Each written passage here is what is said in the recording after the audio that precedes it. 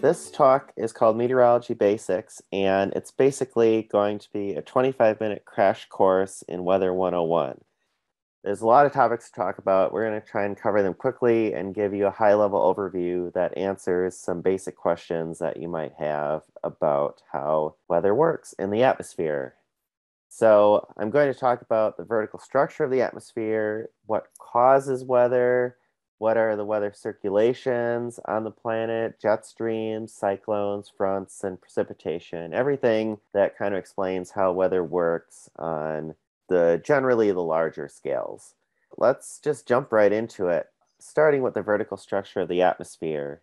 So kind of looking, there's a number of different layers to the atmosphere, but what really matters for our purpose is just this lower layer here, the troposphere, which is from the Earth's surface up to about 12 kilometers or so. And if you're flying in an airplane at cruising altitude, you're basically looking down at all the weather that occurs on Earth. And the temperature is warmest right near the surface because that's from the sun heating the Earth's surface. And then both temperature and pressure decrease with altitude throughout the troposphere and then increase again in the stratosphere. This is kind of the by height diagram, and maybe sometimes this prettier one kind of shows the key point here, which is that basically from a meteorology perspective, everything that's worth talking about happens. That's not entirely, okay, I'm not entirely telling the truth there, but everything in this talk is going to be about the troposphere. Here is kind of an image of a convective cloud.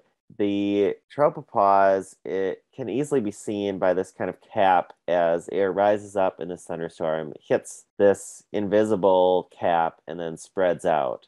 So all of weather is occurring in this relatively thin layer near the Earth's surface. And if you're kind of up in a plane above this, you're up in the stratosphere looking down at all of it, and it's too warm. As air rises, it can't go any further than this. So weather is just down near the surface. That's kind of the vertical scale, is air rising, condensing into form clouds, which then can make rain. But weather is also about horizontal motions, and those on the scale of the Earth are caused by differences in temperature, pressure, and moisture from one place to another.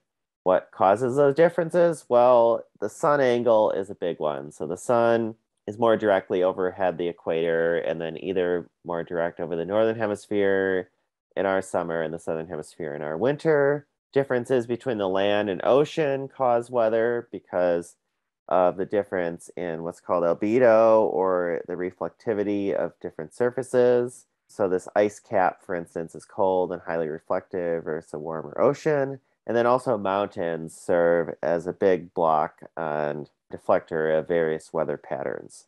So those are kind of the big ones. And we also think about weather on different spatial scales, which are called the global scale, the synoptic scale, the mesoscale, and the microscale. And for this presentation, mostly in the nature of time, I'm going to focus on the global and synoptic scale. I also believe that many of you in this audience are experts, even more so than myself, on some of these smaller scales. So for instance, the microscale, like the scale of your individual orchard, you all know that better than me in many cases. And it's interesting to try and connect what you're seeing at these smaller scales to the larger scales that I'm going to talk about. Looking at it globally, this image shows what we call the general circulation of the planet Earth. And again, this is driven mostly by the pole to equator difference in temperature, plus the Earth's rotation. If the Earth was not rotating, this would be a much simpler overturning circulation, basically. But because the Earth's rotation, and specifically the speed that the Earth's rotation is at relative to its radius, for instance, other planets like Jupiter has these bands of clouds that kind of race across the surface. Earth has a different type of general circulation because of its size and rotational speed.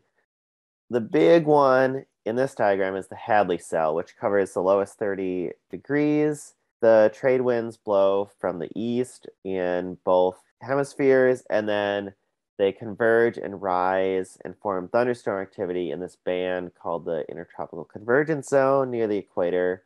The exhaust from those thunderstorms moves poleward and then sinks in around 30 degrees north. Then in the mid latitudes, we have westerly flow, There's technically an overturning circulation in the mid latitudes as well, but that is kind of more on average. The mid latitudes are really dominated by frontal cyclones, which we'll get to later, whereas the Hadley cell, this really is an overturning circulation. This kind of explains the location of things such as rainforests, deserts, and jet streams. So, just looking at global clouds from a month ago, you can very easily see this intertropical convergence zone, this band of thunderstorms that kind of runs along the equator. You can see the dry deserts. The Sahara Desert really sticks out here, but as well as some of the other drier areas in Australia, in the United States, there's just generally less cloud cover around 30 degrees north and south. And then all these bands in the westerlies of all the frontal cyclones moving along in both hemispheres. Again, the general circulation is an average, but just looking at it, you can see that that's generally what is going on, just looking at a satellite image of the Earth. So jet streams. The jet streams are more of what really matters to our neck of the woods. On average, there's two of them. They're very wavy. So when you look at this cross section, for instance, generally we have our Hadley cell overturning in the lowest 30 degrees latitude. Then the subtropical jet is kind of between the Hadley and this mid latitude, or Ferrel cell, it's sometimes called. And then the polar jet is kind of up near 50 or 60 degrees north, but oftentimes they move around where sometimes these two jets combine forces into one, sometimes they're separate. The waviness in them is really what makes weather on scales of 1 to 2 weeks or so. These big waves in the jet stream are called Rossby waves, and they're what creates the large scale weather patterns. For instance, in this diagram, this depicts generally the polar jet stream here in Northern Hemisphere winter. Sometimes the jet stream is not very wavy. We call this zonal flow.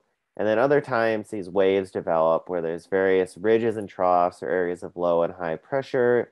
There's usually 4 to 6 waves around the northern hemisphere, and they often stick in place for a couple weeks or so. Whereas the day-to-day weather, so actual cyclones kind of move along this pattern, but then these larger scale ridges and troughs tend to get stuck in place for a while. So it's these Rossby waves that determine weather a couple weeks usually. So like the big summer heat dome last year was an example of one of these big ridges, one of these big Rossby waves getting stuck over us and being especially amplified. The cold period that we had in late December, early January was another one. It lasted about 2 weeks again. There were several storms over the course of that cold snap. Here it is just in a loop over 10 days. So this is the jet stream in the northern hemisphere, and this was just taken recently. It actually is a forecast that even includes the current time. There's a lot happening, but you can kind of see here is a ridge that's kind of stuck in place over the North Pacific with various smaller waves moving along it. Here is a trough over the central US. Here's an area over the Pacific and Asia where the pattern was very zonal, not very wavy at all, just kind of moving along east to west. This is very, very difficult to forecast beyond a couple weeks or so. Then we talk more in averages. The next month will be warmer or cooler than normal, so you can kind of see where these waves move along, but there's a lot of uncertainty associated with it. It's very tricky. So this is the same 10-day period now, and this is just location of the anomalous ridges and troughs over that period. So like I showed, is clearly very ridgy over the North Pacific in that period and troughy over Canada for the most part. And that comes out in these anomaly plots that you'll often see. This is just kind of a period where, it's been cooler than normal in much of the eastern US, but around here where the flow is kind of coming up and over this ridge, and we've mostly stayed dry. So the temperature anomalies, again, they're kind of in the same place as these ridges and troughs. So with this ridge, it's been warmer than normal over the North Pacific, cooler than normal over much of North America. It all kind of fits together that way. Not only are there anomalies, but the jet stream also just has a position that it prefers on average. If we had an aquaplanet, which means that there was no land and only oceans, the jet stream would be a little bit more predictable. but it gets deflected by the mountains and the ice caps and just the differences in topography, which also create ocean currents as well. And it's also different by season. This is Northern Hemisphere winter. In winter, there tends to be a semi-permanent area of low pressure near the Aleutian Islands called the Aleutian Low. The jet stream tends to go south of that and then to the north of the semi-permanent high pressure off California. So it basically aims the fire hose right at us on average in winter. That's our wet season. It's just kind of interesting to note in the southern hemisphere, there's not as many continents, right? So the jet stream is more of just kind of a band. This really shows the influence of these continents, how these semi-permanent areas of high and low pressure are influenced by these land masses, where in the southern hemisphere, it's a little more boring, honestly. There's not as much variability.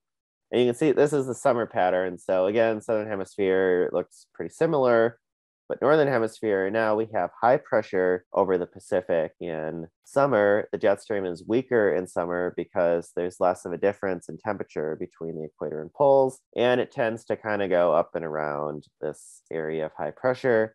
So we kind of have weak northerly flow in summer. There's not a lot of energy around to make weather systems. It's dry.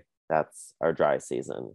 This just explains that that's kind of the reality of our wet and dry season climate around here, and where it comes from are these preferred positions and strengths of the jet stream, which are ultimately driven by this temperature difference between the equator and the poles. Ocean currents are another big part of that, and I just kind of talk about this briefly. It's another reason our weather is different than the East Coast, for instance. We have a cold current along the western side of North America, North Pacific Gyre. The warm Gulf Stream comes up on the western side of the Atlantic. This means that the ocean temperatures are warm enough for hurricanes. Sometimes Maine or even Nova Scotia can be impacted by hurricanes. At the same latitude on our side, we will never have a hurricane because the ocean is too cold, and hurricanes depend on warm ocean temperatures for energy. I guess it's good that it works out that way. It keeps our climate very moderate. It's not the summer-winter difference in Boston. Well, depending on whether you like interesting weather or not, everyone has their own flavor of weather that they like. I'll leave it at that. I like the temperate climate that's west of the Cascades. Because the ocean currents matter so much, that kind of explains why we like to look at the anomalies in sea surface temperatures. They stick around much longer than the weather. So La Nina, for instance, which is these cold temperatures in the equatorial Pacific, is happening right now. It's also relatively cold in the Northeast Pacific. This pattern influences the jet stream as well on average, which is why we get excited. The skiers around here get excited about La Nina winters because the weather pattern tends to be more from the northwest as opposed to the west or southwest in La Nina winters, which tends to bring colder weather systems to this neck of the woods. And that has generally remained true this winter, with snowpack being nearer above normal in the Cascades.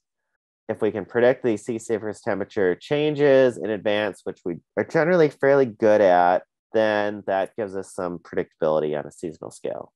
Moving on. So that's kind of the global scale. Now let's talk the rest of the time about mid-latitude frontal cyclones. I've already sucked up a lot of time, so I got to move pretty quickly here. Mid-latitude frontal cyclones you're probably more familiar with than the global circulation. I wanted to spend time on that because it's interesting. The nomenclature on mid-latitude frontal cyclones you hear on TV weather broadcasts, so you're probably pretty familiar with them. But what causes them to form? They can be thought of as a density instability.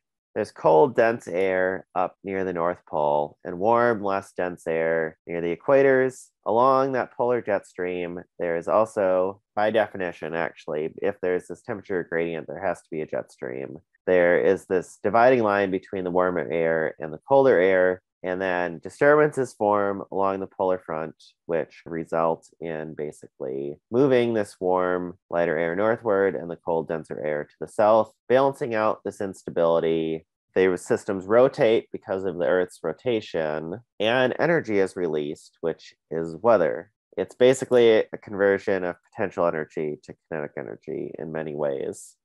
Prior to cyclone formation, this is kind of a depiction of this polar front, basically. It's just depicted as a stationary front, but it's just kind of a band of enhanced temperature gradient. The red dashes here are temperature. So there's colder air to the left here and warmer air to the south along the front. The jet stream is associated with that temperature gradient. And the jet stream is kind of our energy source that both the jet stream and this temperature gradient are the energy sources that can be tapped into to create a frontal cyclone. So this is the life cycle of frontal cyclone, also sometimes called the Norwegian frontal cyclone model. It was discovered very early on in meteorological times in the first half of the 20th century, and it's generally stood the test of time. You start with some sort of disturbance along this polar front, which forms an area of low pressure. As that area of low pressure intensifies, it results in warm air. In the northern hemisphere, it's a counterclockwise rotation.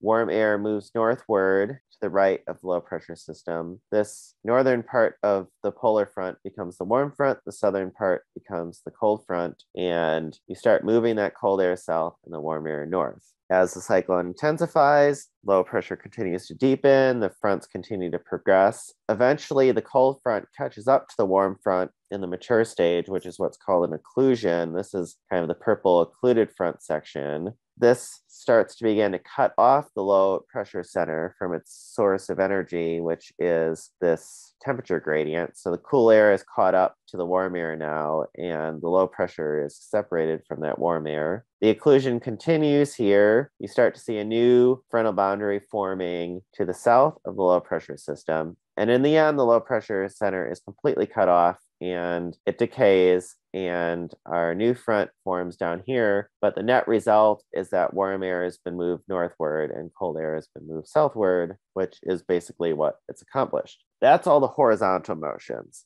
There's also vertical motions, which is the weather and the clouds that are depicted here.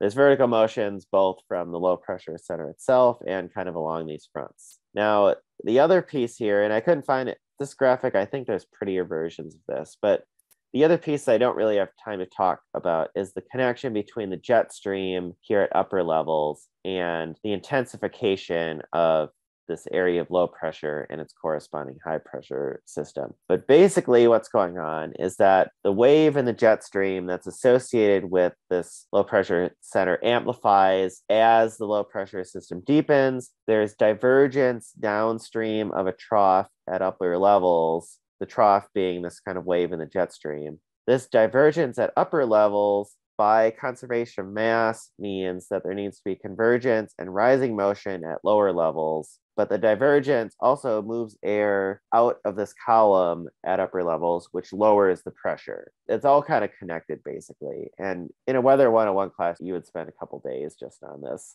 This is kind of at the heart of meteorology. It's all connected, basically. The jet stream and the high and low pressure centers are connected. Air masses move in the vertical as well as the horizontal. So we kind of have a warm air conveyor belt here, which ascends over the warm front. Ascending air creates clouds and precipitation. Meanwhile, the cool, dry air descends and kind of deforms, and this process called diffluence occurs. Confluence or diffluence are often used to describe the motions that lead to the formation of these fronts. And frontogenesis is another term that in a real meteorology course you would talk about. But basically, this lifting of this warm air in particular over the warm front, this is where the bulk of our precipitation comes from in this area. The frontal structures, again, this is kind of a repeat, but basically warm air lifting broadly over cold air in a warm front. Cold fronts tend to be sharper. So warm fronts tend to have stratiform clouds. The precipitation lasts for a long time. Cold fronts tend to be quick and brief with stronger precipitation. And in an occluded front, the cold air is kind of caught up to the cool air here, as you can see. Here's another look at, I really like this conceptual diagram of the clouds and precipitation in a mid-latitude cyclone. From A to B, here's what a cross-section looks like across. So here's kind of a warm or occluded front. And if you're kind of over here, as this front approaches, usually the first sign of weather approaching is high clouds, right? Anyone who pays attention to the weather knows that you see the high clouds kind of the day before the front approaches. And as this frontal boundary eventually reaches the surface, you get deeper clouds and stronger precipitation. Atmospheric rivers kind of occur in this warm sector after the warm front has lifted. Here's the cold front. It usually has banded precipitation that's narrow and intense. And then if you live in Western Washington or near the coast, you're familiar with this post-frontal type of precipitation, which is usually cellular and more convective due to the colder air aloft moving over the relatively warmer temperatures of the Pacific Ocean. Here's just kind of to review. Here's what it looks like on satellite, right? Here's the low pressure center kind of swirling away, usually a big old occluded front, cold front, and warm front. And then if there was an atmospheric river in this case, which you need to see the water vapor to know for sure, it would kind of be along here ahead of the cold front in this area, which is called the warm sector. So here's another example. Here's the low pressure, here's the occluded front, here's the warm front, here's the cold front, and then here's this atmospheric river kind of pulling moisture in. And the atmospheric river is kind of connected to that warm conveyor belt. So here is the atmospheric river portion. And then around here, as we approach that warm front, that air gets lifted up and kind of wrapped into the low pressure center itself. A lot of this doesn't really worry about topography, right? All the cyclone model, there's no topography, but in reality, the mountains make this much more complicated. I just want to acknowledge that. In our neck of the woods, as these fronts approach our mountains, the vertical motions in the front further get modified by the mountains themselves. The lifting on the windward side of the mountains gets enhanced, which leads to even more precipitation. Descending air on the lee side, especially to the lee of the Cascades, really dries things out and it makes things messy. I think that's all the time I have. This slide has a number of resources that you can look at that I'd recommend if you want to know more. And hopefully you can reference this later or just drop me a line and I can share this. There's a number of books you can buy ranging from free to textbooky, and then also a number of free websites to check out. Thanks for your attention and talk to you soon.